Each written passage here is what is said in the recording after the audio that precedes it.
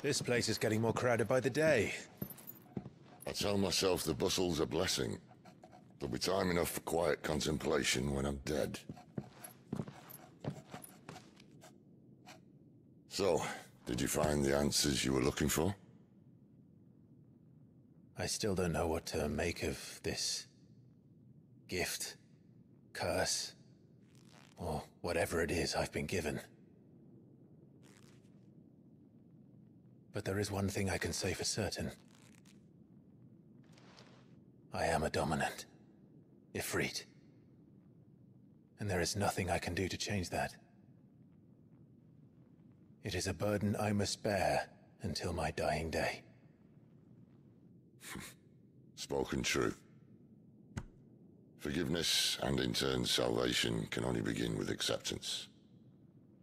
It's a path we all must walk, no matter how colourful our histories.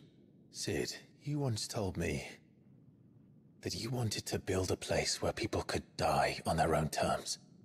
I did. I've been thinking about that. Why not a place where people can live on their own terms? For 13 years, killing was all I knew. So obsessed with death that I never stopped to consider the lives of those around me. Lives that I see now were scarcely worth living. Be they bearers or beggars, most march blindly to their end, never realizing that they too deserve a choice.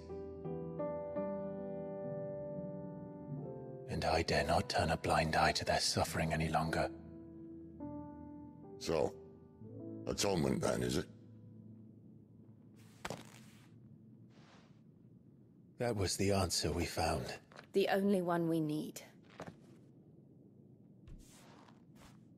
I'll be expecting you both to pull your weight. And we will.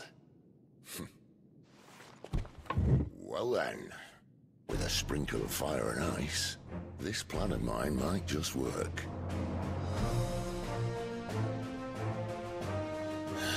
What trouble are you looking to get yourself into now? The best kind. We're going to sneak into the Imperial capital and pay a visit to Mother.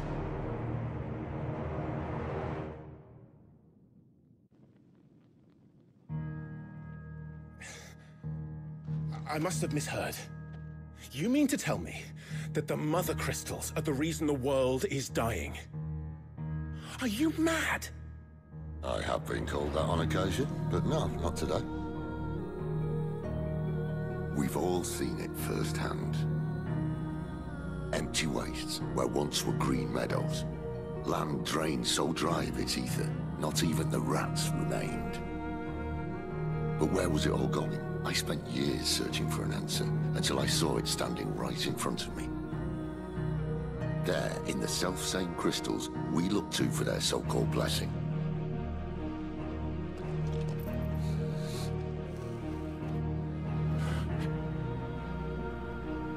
All right, listen. Take this crystal. How does it allow us to conjure magics? Answer, by drawing ambient ether from the air.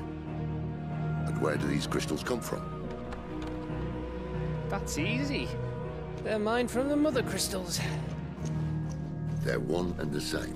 Although admittedly this here fits more easily in the pocket. But the Mother Crystals are massive. Some as large as mountains. So you see the problem. Imagine just how much ether can be drawn by something that size. As to where it's all going, mind, well, I can't know everything, can I? We are taught that the Mother Crystals are divine. Their ether a gift from the heavens. For centuries, nations have fought and fallen for want of that gift. If what you say is true, how did no one else see it? Who says they didn't? Maybe the truth was inconvenient. Inconvenient to whom, exactly?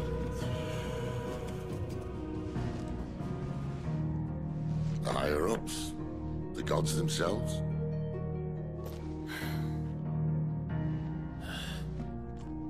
So now you want to do something about the crystals. And what? We're not helping bearers and dominants anymore. I didn't say that.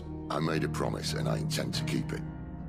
But if we continue down this path, there's only one fate that awaits the realm. And we can't very well set our people free if they're all lying dead in a blighted ditch. Not if we want to create a place where they can live on their own terms anyway. Sort of defeats the purpose. So, if we have to bring the old world crashing down in order to build us a new one,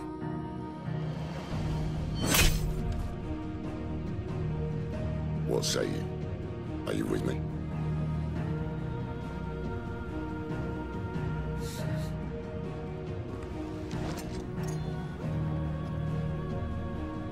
I suppose it's about time I repaid your faith.